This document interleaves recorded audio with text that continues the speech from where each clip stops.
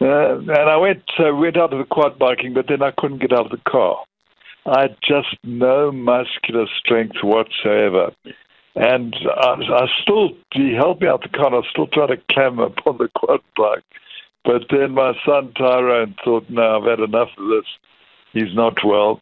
Phoned Belinda, and ER came out and looked at me and tested me, and they said, no, this guy's had a stroke. We can't take him to Nelspruit. They haven't got enough facilities. I don't know if that's true. We got to fly him to Mill Park. So that's what happened. They flew me there hour and a half, and you get wheeled in and had an MRI. They said, oh, well, this brain looks all right. The famous Professor Aesop testing my heart. He said, no, the heart's right. So the search started, Maddie, for the sepsis, which I still don't understand fully. It's Hello guys, I welcome you to my channel, and I'm sadly here to announce to you the passing of veteran TV host and journalist Derek Watts.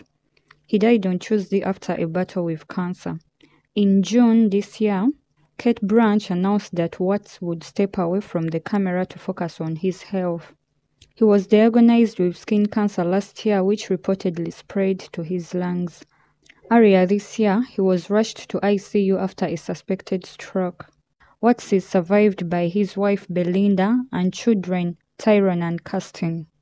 Meanwhile, Network 24 said they had received confirmation of Watts' death from his daughter. The publication shared a WhatsApp message from her where she said in quotes, "We are shattered. He was the most wonderful person we knew. He always thought of others, and last night he said he wanted to thank all his viewers. He appreciated them and loved his job."